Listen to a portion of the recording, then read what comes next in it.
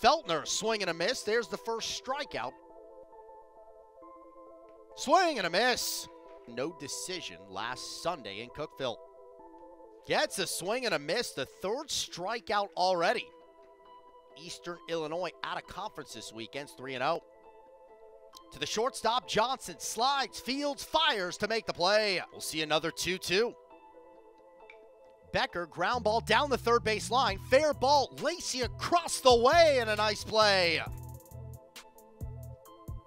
It's this one in the air, deep left center field. Priest back, away back. He's done it again. All the guy does is hit home runs. A 2-run shot to put Tech in the lead.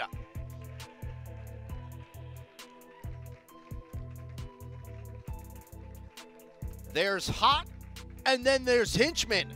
It all started with Gabe Lacey, who hits it high in the air down the left field line. Jacobs on the run, looks up. Is it fair? It is. It's a home run for Gabe Lacey. Just snuck it inside the pole.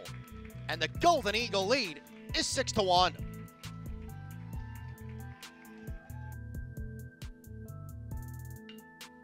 To Johnson, makes the play.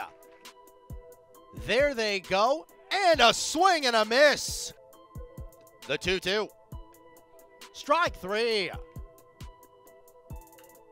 Ground ball to third. Lacey steps on the back for one. Across the way and a double play. Ground ball. Diving stop made Guzman. He tries to get to the bag. The throw to first is late. Everyone's safe.